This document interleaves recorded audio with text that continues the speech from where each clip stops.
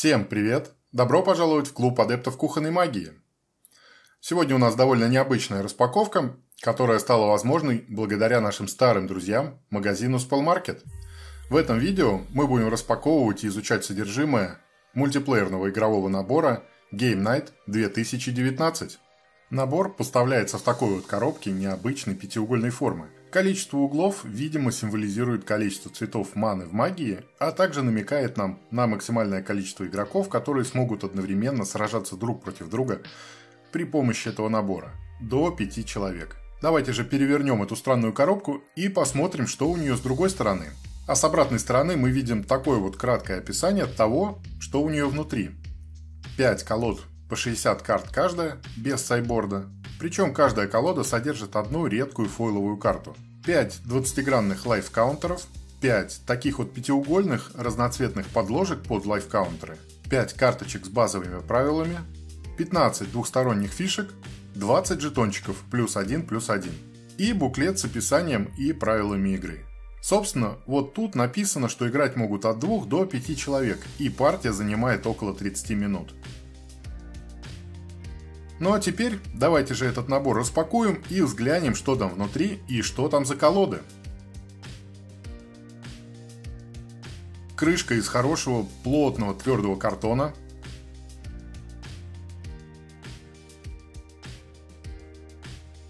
Далее следует буклет с руководством по игре для непосредственно набора Game Night и общими правилами MTG.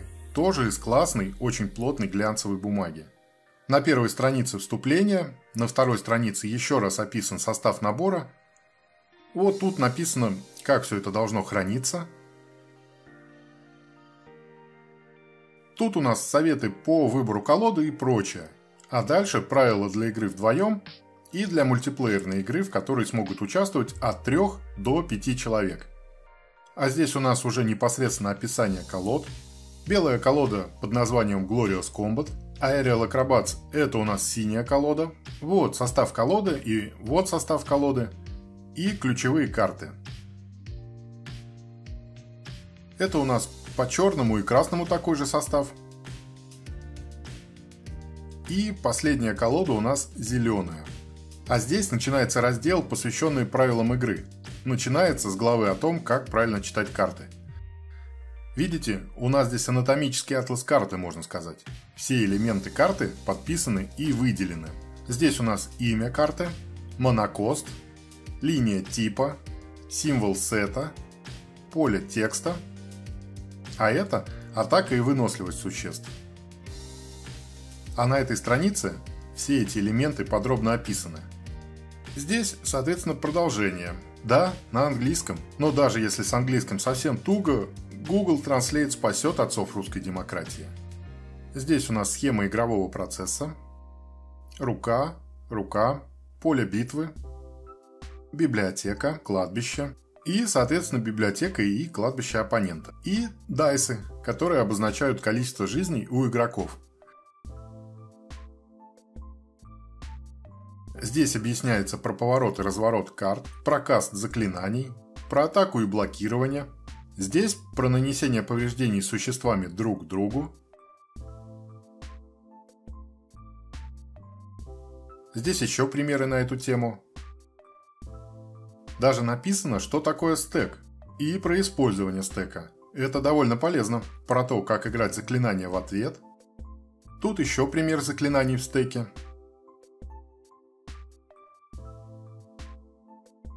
Здесь как раз изображение карточки с базовыми правилами, которая будет у каждого игрока. И структура хода. Начальная фаза, первая основная фаза, фаза боя, вторая основная фаза и завершающая фаза. Также перечислены и описаны шаги, из которых состоят фазы. Например, фаза боя. А это у нас глоссарий, то есть список терминов, которые используются в игре, с их описанием. Что такое поворот? Что такое дополнительная стоимость? Аура? Что такое базовая земля? Что такое цвет? Что такое бесцветный? Что такое боевые повреждения? Что такое контроль? Что такое контроллер? И так далее. В общем, будете знать больше, чем профессиональный игрок в магию. На этом книжка с правилами заканчивается. На мой взгляд, очень полезная книженция. И далее у нас идет картонка, из которой можно выдавить подставочки под кубики с жизнями. И жетоны +1/+1. Жетончики, как и было обещано, двухсторонние.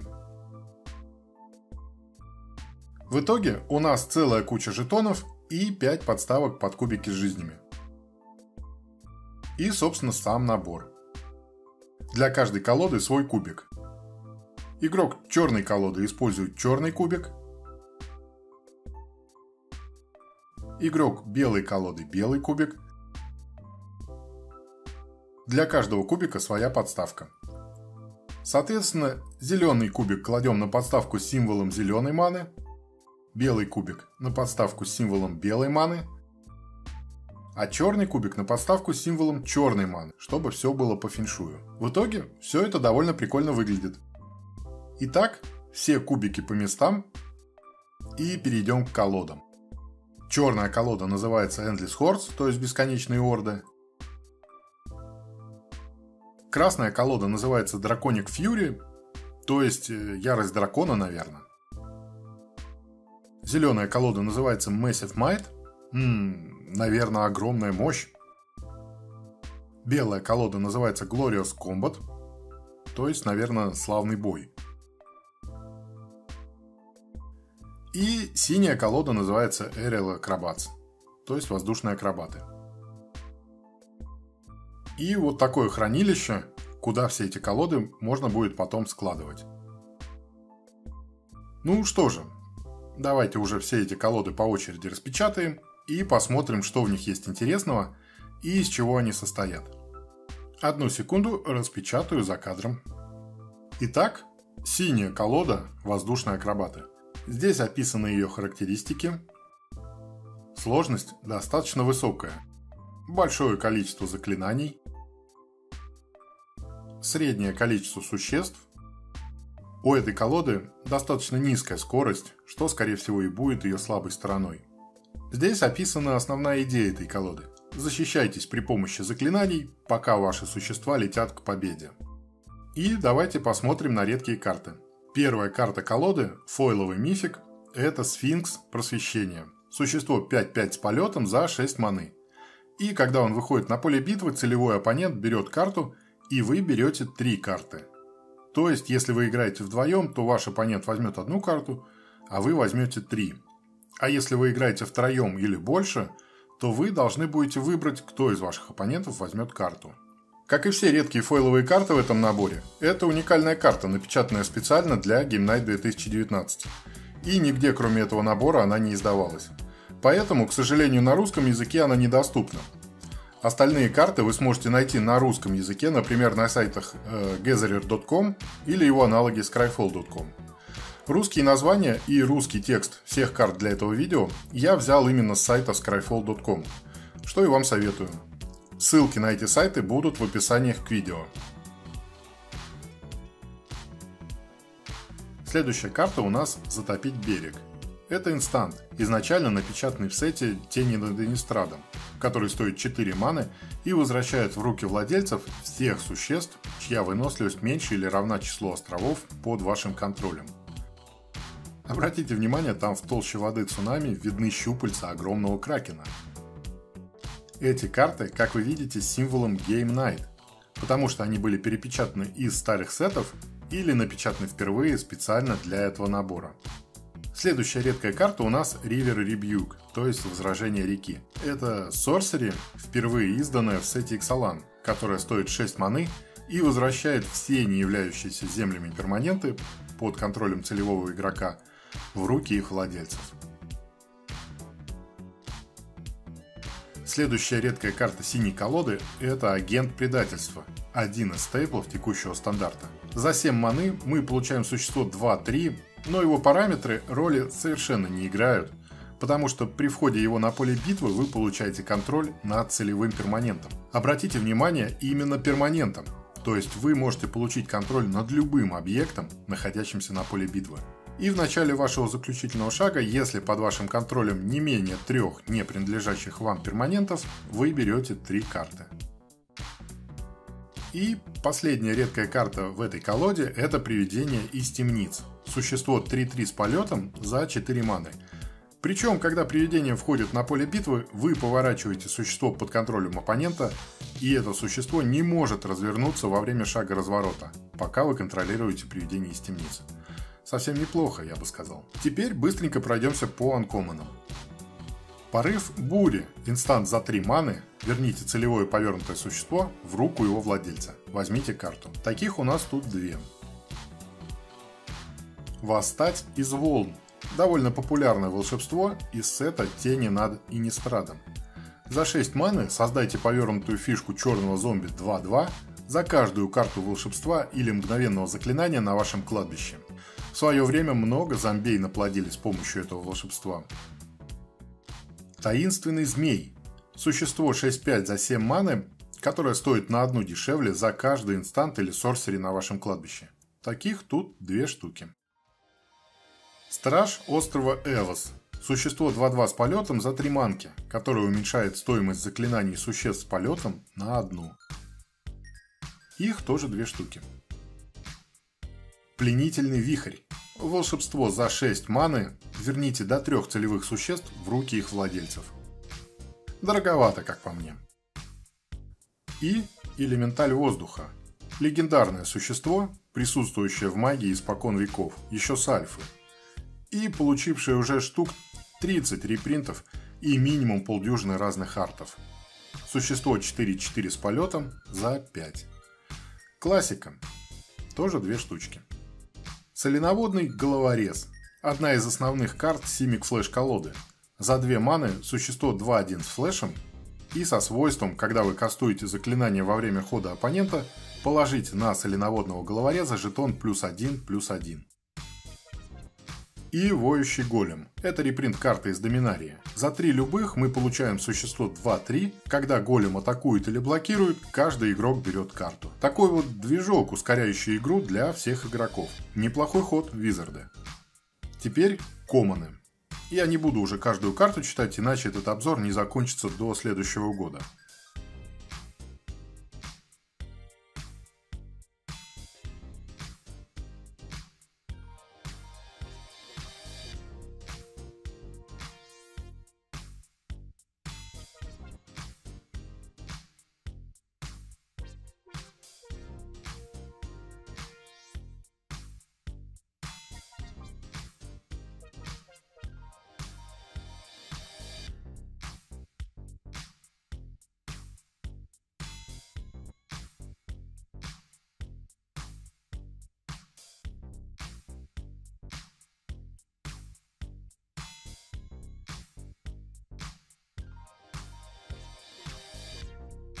Также в этой колоде имеется стопочка островов с достаточно прикольными артами.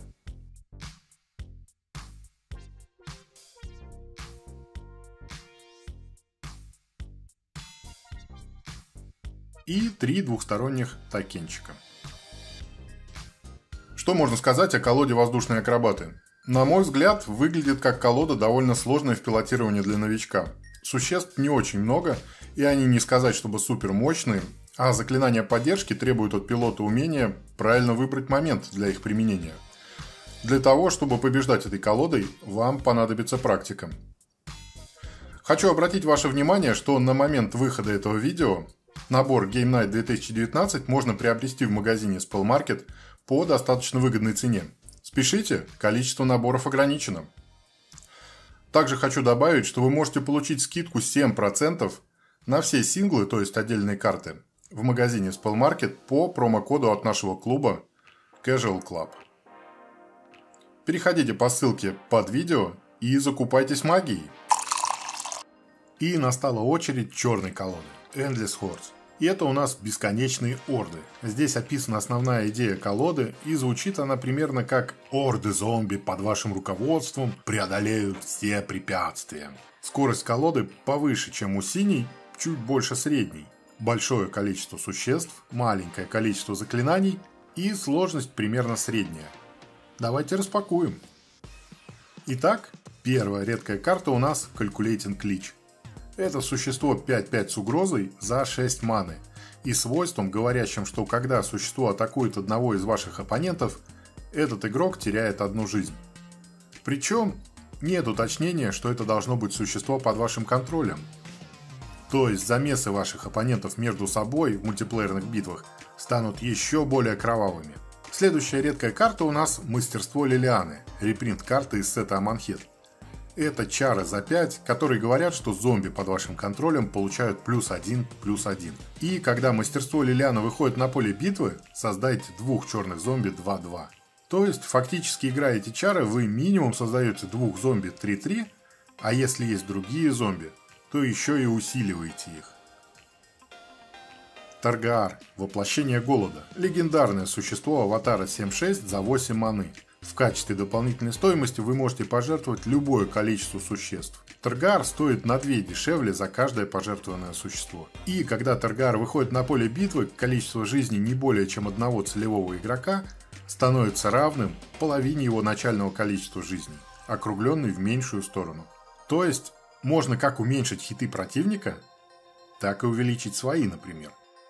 Жуткая сущность. Существо 3/3 за 4. Когда болото выходит на поле битвы под вашим контролем, вы можете выбрать одно. Вы берете карту и теряете 1 жизнь, либо жуткая сущность наносит 2 повреждения любой цели, и вы получаете 2 жизни. Довольно сильное существо в моно-черной колоде, где все земли – это болото. Следующая редкая карта у нас Виллис, кровавый негациант. Это огромный демон 8/8 с полетом за 8 маны. Его способность говорит: заплатите 1 черную и 2 жизни, целевое существо получает -1/-1 до конца хода. И вторая его способность говорит, что когда вы теряете жизни, вы берете столько же карт. Очень дорого, но очень мощно. И перейдем к черным анкоманам. Восстать из могилы. Это волшебство за 5 маны, которое говорит: положите существо из вашего кладбища на поле битвы под вашим контролем. Это существо становится черным зомби, вдобавок к его цветам и типам. Можете, например, как-то сбросить кого-то огромного, например, Виллиса, в грейв, а потом поднять его при помощи этой карты. Хватка тьмы. Это репринт довольно популярного мгновенного заклинания из блока «Битва за Зендикар». За 2 черных существо получает -4/-4 до конца хода. Отличный ремовал спел. И таких здесь 2 штучки. Снова воющий голем. Продолжаем ускорять свою игру, а заодно и игру противников. Повелительница проклятых. Это зомби-лорд за 3 маны. Существо 2/3, которое дает другим зомби +1/+1. И вдобавок за одну любую, 1 черную и поворот, вы можете дать угрозу до конца хода всем зомби. Напомню, что существо с угрозой может быть заблокировано не менее чем 2 существами. Этих лордов у нас 2 штучки. Проклятая орда. Существо 3/3 за 4, которое может за 2 манки дать неразрушимость до конца хода целевому атакующему зомби.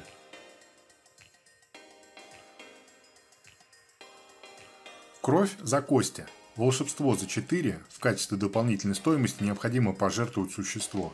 Верните карту существа из вашего кладбища на поле битвы, а затем верните другую карту существа из вашего кладбища в вашу руку. Полезно жертвовать существ с триггером на вход на поле битвы, потому что потом можно еще раз их играть и активировать их способности повторно.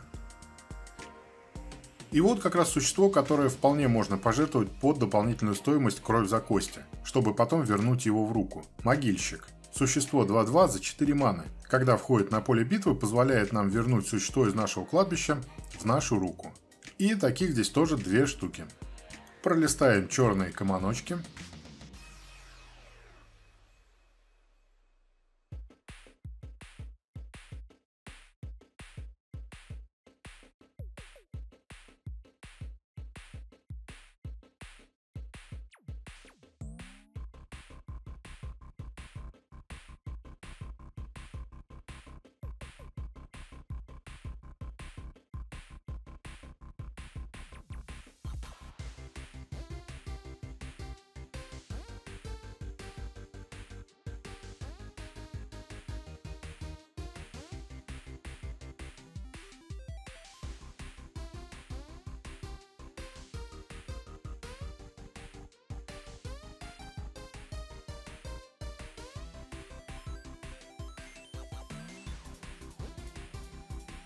Ну и, конечно же, черная колода не может обойтись без болот.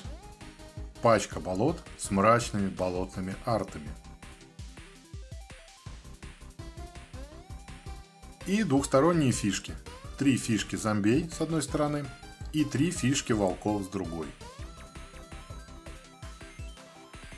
Что можно сказать про колоду Бесконечной Орды? Довольно прикольный, на мой взгляд, зомби-трайбл с 3 усиливающими эффектами, 2 лордами и мастерством Лилианы, мощнейшими тяжелыми боссами и возможностью поднимать их из кладбища. Потенциал у колоды, на мой взгляд, совсем неплохой. Следующая колода у нас Draconic Fury. Слоган колоды: «Сожгите ранние угрозы и позвольте вашим драконам править полем битвы». Скорость колоды, судя по этой диаграмме, чуть выше средней. Довольно много существ, среднее количество заклинаний и колода достаточно простая в управлении, если верить тому, как здесь обозначено. Первая редкая карта – Фьендиш Дуо, то есть, наверное, дьявольская парочка. Это существо 5-5 с первым ударом за 6 маны и свойством, что если источник должен нанести повреждения вашему оппоненту, вместо этого он наносит двойные повреждения. Опять же, как и в случае с черным Calculating Личем, даже еще сильнее, чем в случае с Личем. В мультиплеерных играх эта карта очень сильная заявка на то, что ваши оппоненты гораздо быстрее уничтожат друг друга. Следующая редкая карта – это очередной репринт из сета «Битва за Зендикар». Акумский змей. Существо 4-4 с полетом за 6 маны, со свойством Landfall, то есть землепад. Когда земля выходит на поле битвы под вашим контролем, акумский змей наносит одно повреждение любой цели. Если эта земля является горой, он наносит вместо этого 2 повреждения. В моно-красной колоде, где все земли это горы, он будет наносить строго 2 повреждения в ответ на выход каждой земли под вашим контролем. А под дьявольским дуо, если вы выбираете цель у оппонента, вообще по 4. Следующий дракон у нас репринт из 19-го базового сета. Латлис, королева драконов. Это существо 6-6 с полетом за 6 маны. И ее свойство говорит, что когда другой, не являющийся фишкой дракон, выходит на поле битвы под вашим контролем, создайте фишку красного дракона 5-5 с полетом. И за одну любую и одну красную драконы под вашим контролем получают +1, +0 до конца хода. И огромный дракон Дракусет, огненное чрево. Существо 7-7 с полетом за 7 маны. Со способностью, говорящей, что когда Дракусет атакует, он наносит 4 повреждения любой цели и по 3 повреждения каждой из не более чем 2 других целей. Ну, что тут скажешь? Главное до него дожить, а потом он решит все ваши проблемы. И неожиданно следующая редкая карта у нас не дракон, а Минотавр, буконьер блестящих рогов. Это существо 2-4 с ускорением за 3 маны. И когда вы сбрасываете карту, этот буконьер наносит одно повреждение каждому оппоненту. Заметьте, каждому. За одну любую, одну красную сброс карты возьмите карту. Активируйте эту способность только когда буконьер атакует. И перейдем к анкоммон картам красной колоды. И тут нас снова приветствует воющий голем. Видимо, он есть в каждой колоде, и это неплохо. Все игроки будут ими атаковать или блочиться, а значит брать новые карты и, следовательно, ускорять игру и расширять свои возможности. Еще раз повторюсь, хороший ход Визарда. Следующая карточка – Яйцо Дракона. Существо 0-2 Defender за 3 маны. Когда умирает, создайте фишку красного дракона 2-2 с полетом, и способностью за одну красную это существо получает +1, +0 до конца хода. И таких здесь тоже 2 штуки. Дракон-маг. Существо 5-5 с полетом за 7 маны. Когда дракон-маг наносит повреждение игроку, каждый игрок скидывает свою руку, а затем берет 7 карт. Не забывайте, что если игрок должен взять карту, а в библиотеке у него не осталось карт, он проигрывает игру. Таким образом можно декнуть оппонентов, но можно и самому декнуться. В этой колоде всего 4 анкоммона. Как-то не густо, мне кажется. Теперь пролистаем коммоны красной колоды.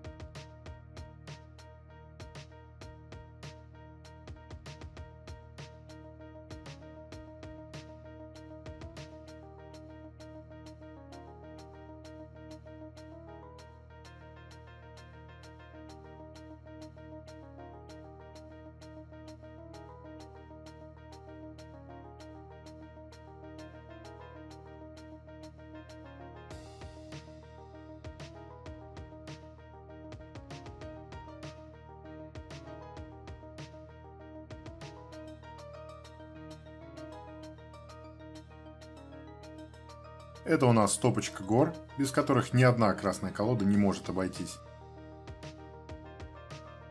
И фишки существ. 3 фишки дракона, либо 2 фишки динозавра и фишка зомби. Что можно сказать о красной колоде Ярость дракона? Множество больших, мощных существ с полетом и тяжелыми монокостами. Если вы сможете дожить до 6-7 гор на поле битвы, то остановить вас будет очень непросто. А выжить на начальных этапах вам помогут молнии, огненные смерчи и электрические разряды.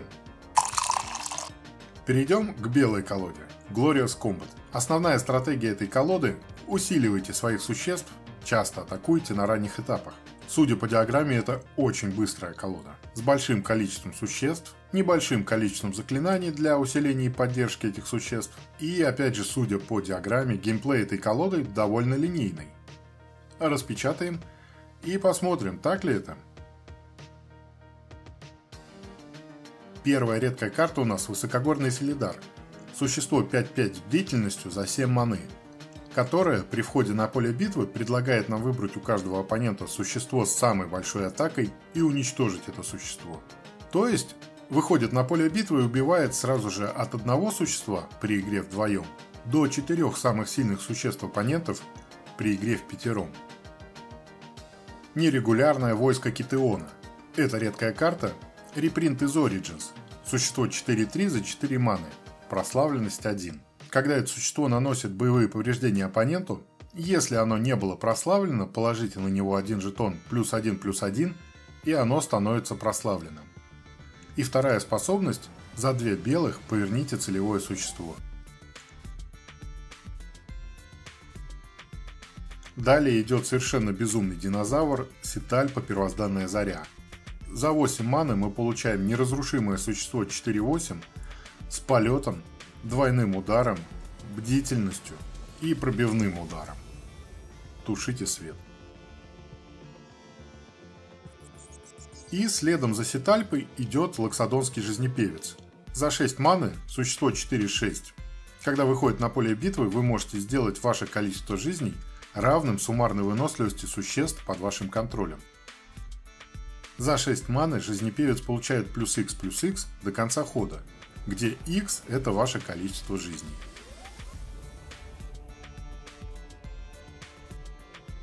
И последняя редкая карта в колоде Glorius Combat – это Сифара, Клинок Небес. Это существо 7-7 с полетом и цепью жизни за 7 маны. Но вы можете заплатить одну белую и повернуть 4 неповернутых существ с полетом вместо оплаты мана-стоимости Сифары. Другие существа с полетом под вашим контролем получают неразрушимость. То есть даже Ситальпа тоже получила бы неразрушимость, но у нее и так уже есть неразрушимость. Ну что же, перейдем к анкоммонам колоды Glorious Combat. И снова воющий голем. Покровительница смелых. Существо ангел 4-4 с полетом за 5 маны, и когда покровительница выходит на поле битвы, положите жетон +1/+1 на всех существ, на которых уже есть жетоны +1/+1. И этих ангелов 2 штучки. Капитан подкрепления. 3-2 за 4 маны, содействие 3.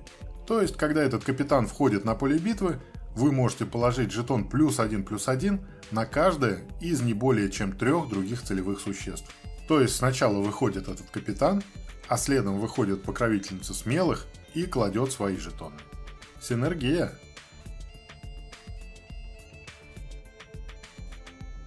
Степной летун. За 4 маны существо 2-4 с полетом и бдительностью. За одну белую может дать полет и бдительность до конца хода целевому существу с жетоном +1/+1. И лейтенант консула. Прикольный лейтенантик, репринт из Origins. За 2 белых существо 2-1 с первым ударом. Прославленность 1. Когда лейтенант консула атакует, если он не прославлен, другие атакующие существа под вашим контролем получают +1/+1 до конца хода. И таких лейтенантов в этой колоде 2 штучки. Теперь настала очередь белых коммонов.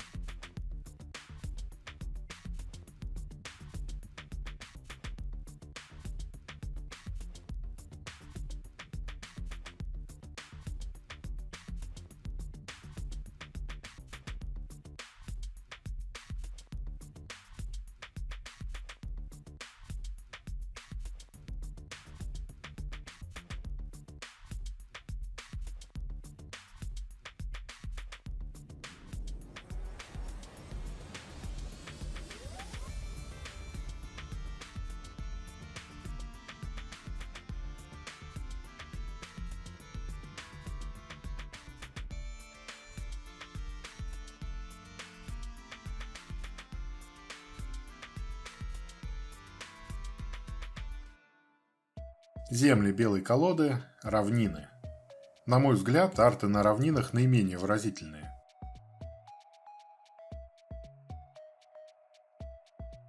Три фишки белого солдатика и, с другой стороны, 3 фишки динозавра. Итак, что можно сказать, подводя итог, про колоду Glorius Combat? С одной стороны, мы видим очень мощных существ с большими костами. Филидар, Ситальпа и Сифара однозначно очень сильны и способны переломить ход игры в одиночку. А с другой стороны, мы видим возможность довольно интересной синергичной игры на низких и средних костах с использованием механик на жетонах. На самом деле не очень понимаю, почему на диаграмме комплексити обозначена настолько ничтожной. На мой взгляд, это довольно интересная и синергичная колода. И последняя по порядку, но не по значимости колода в этом наборе. Это зеленая колода Massive Might. У нее замечательный план на игру. Повергните ваших оппонентов при помощи огромных динозавров. Скорость колоды достаточно высокая, существ максимально возможное число, заклинаний поддержки достаточно мало, сложность обозначена минимальной. Посмотрим, так ли оно на самом деле. И первая редкая карта у нас Earthshaker Giant, то есть, наверное, гигант-землетряс. За 6 маны мы получаем существо 6-6 с пробивным ударом. И когда этот гигант входит на поле битвы, другие существа под вашим контролем получают +3/+3 и пробивной удар до конца хода. Хорошая заявка на победу, я вам скажу. Прямо-таки звезда стандарта предыдущей ротации, а теперь один из крепких стейплов формата Пионер – Галта, первозданный голод. Древний динозавр 12-12 с пробивным ударом и маностоимостью 12 маны, уменьшающийся на X, где X – это суммарная атака всех существ под вашим контролем. Не забудьте, что 2 зеленых – это минимальный монокост, меньше которого стоимость Галта снижена быть не может. Добро пожаловать в парк юрского периода. Крепкозубый раптор. Динозавр 4-5 за 4 маны, способность которого говорит: каждый раз, когда этот раптор получает повреждения, возьмите карту. Пускайте его в бой, но следите, чтобы его там не прибили, и ваша рука никогда не будет пустой. Прожорливая гидра. Это существо тоже порой встречается в зеленых колодах текущего стандарта. Гидра 0-1 с пробивным ударом, за X любых и 2 зеленых маны, которая выходит на поле битвы с иксом жетонов +1/+1 на ней и позволяет вам выбрать одно из двух. Либо удвоить количество жетонов на ней, либо же прожорливая гидра дерется с целевым существом не под вашим контролем. Хороший бивень, либо неплохой зеленый ремувал. А может быть и то и другое одновременно.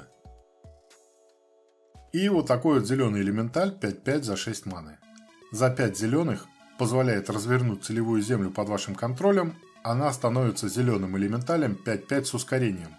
И при этом остается землей. Это на тот случай, если вам некуда будет лишнюю ману тратить. Теперь, что касается зеленых анкомонов. Миграция громового стада. Это волшебство за 2 маны, которое в качестве дополнительной стоимости требует доплатить 1 ману, либо же показать динозавра из вашей руки. Поищите в вашей библиотеке карту базового леса, положите его повернутым на поле битвы, а затем перемешайте колоду. Неплохой маноразгон в начале игры. И таких миграций в этой колоде 3. Громыхающий хребторог. Динозавр 5-5 за 7 маны, бафающий других ваших динозавров на +1/+1 и позволяющий за 6 маны создать фишку динозавра 3-3 с пробивным ударом. Таких хребторогов здесь 2. Вольные рапторы. Динозавр 2-3 за 3 маны. Когда эти рапторы получают повреждения, они позволяют найти в колоде карту базовой земли и положить ее повернутой на поле битвы, а затем перемешать колоду. Еще больше мана-акселерации. И таких рапторов тоже 2. И снова воющий голем. Он, конечно, не динозавр, но в колоде динозавров он тоже присутствует. А следом снова динозавр. Гребнистый созыватель стада. Динозавр 3-3 с пробивным ударом за 5 маны. Когда входит на поле битвы, создайте фишку зеленого динозавра 3-3 с пробивным ударом. Мы с Тамарой ходим парой, мы с Тамарой гребнистые созыватели стада. И созывателей таких, что символично, тоже 2. Преодоление. Как ни странно, это не динозавр и даже не существо. Это волшебство за 5 маны, которое говорит о том, что существа под вашим контролем получают +2/+2 и пробивной удар до конца хода. Это на тот случай, когда все уже в сборе, а гигант-землетряс еще не пришел. Таких тоже 2, чтобы уж наверняка. И последний анкоммон в зеленой колоде – это завывающий гигант. Это чтобы воющему голему не было скучно. Будут завывать вдвоем. А если серьезно, то это гигант 5-5 с захватом за 7 маны, который при входе на поле битвы создает 2 фишки зеленого волка 2-2. Итого суммарные статы 9-9 за 7 маны. Неплохое соотношение. И таких гигантов тоже 2. Теперь давайте пролистаем коммоны зеленой колоды.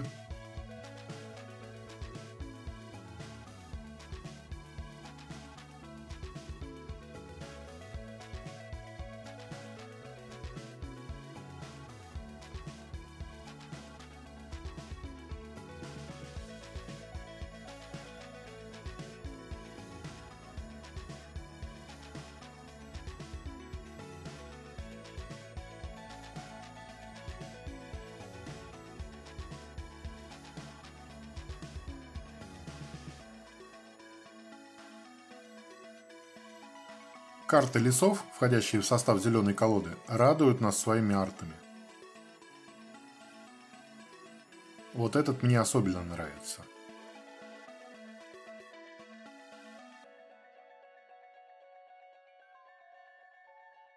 Три фишки волка для воющего гиганта. И с другой стороны 3 токенчика зомби для черной колоды. Итак, что я могу сказать по поводу зеленой колоды Massive Might? На мой взгляд, это фаворит этого набора. Сочетание мощнейших существ, многие из которых с пробивным ударом и маноускорения, позволит пилоту играть очень агрессивно и зачастую раньше, чем остальные игроки будут к этому готовы. А вот так этот набор выглядит в распечатанном состоянии. Как вы видите, каждая колода имеет свое место. Все достаточно эргономично и довольно компактно. В центральное углубление складываются все жетоны и подставки под кубики. И сверху брошюра с правилами. Все удобно и компактно.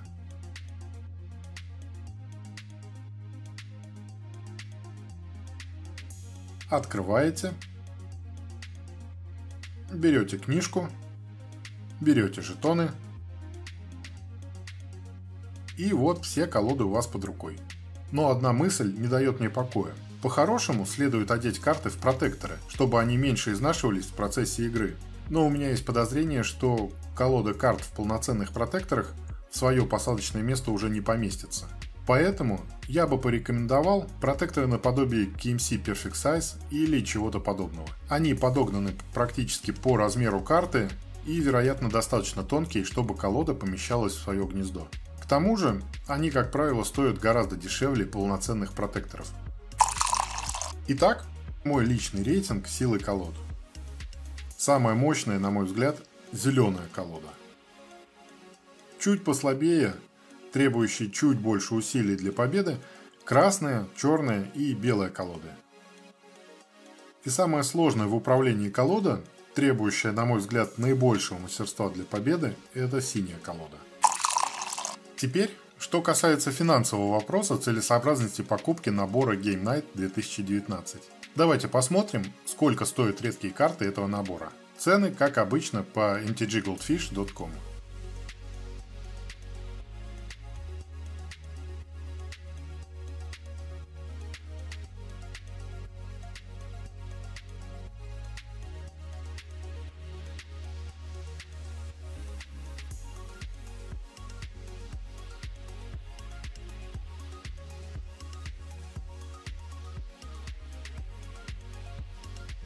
Итого, если посчитать только редкие карты дороже доллара, у нас получится почти $64. И это только в редких картах, даже если представить, что все остальные анкоммоны и коммоны ничего не стоят.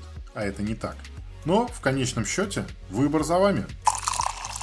Теперь, что касается направленности этого набора. Это набор для домашней игры. И если сравнивать колоды набора Game Night 2019, например, с колодами плэнсвокеров, которые я рассматривал в одном из предыдущих видео, то колоды набора Game Night 2019 явно гораздо более сильные, синергичные и интересные. То есть, если перед вами, например, стоит выбор купить 3 колоды плэнсвокеров или набор Game Night 2019, я советую, даже не задумываясь, брать набор Game Night 2019. И вдобавок, если прикинуть, для чего лучше всего подойдет набор создателя колод, обзор на который я тоже делал чуть раньше, то для расширения набора Game Night он вполне неплохо подойдет. С другой стороны, Визарды недавно анонсировали очередные челленджер-деки, обзор на них будет в ближайшее время, и там уже гораздо более сильный уклон в соревновательную магию. Но челленджер-деки стоят дороже. Цена одной челленджер-деки чуть меньше, чем цена набора Game Night 2019. Так что, если ваша цель весело провести время с компанией на кухне, то ваш выбор однозначно набор Game Night 2019. Если вы хотите поморщить лоб в дуэли с другом либо подругой или влиться в турнирный движ вашего локального клуба, тогда ваш выбор челленджер-деки. Я же на этом, пожалуй, все-таки завершу свой бесконечный обзор. И на прощание напомню вам еще раз, что на момент выхода этого видео вы можете приобрести набор Game Night 2019 по достаточно выгодной цене в магазине Spellmarket. Также вы можете получить скидку 7% на все синглы в магазине Spellmarket по промокоду от нашего клуба Casual Club. Ссылка на магазин Spellmarket есть в описании к этому видео. Если вам было интересно, если вам понравилось это видео, то не забудьте поставить лайк, подписаться на мой канал, нажать колокольчик, чтобы не пропустить следующие видео, и поделиться этим видео со своими друзьями. Всем спасибо за внимание, играйте в магию и будьте клевыми. Пока-пока.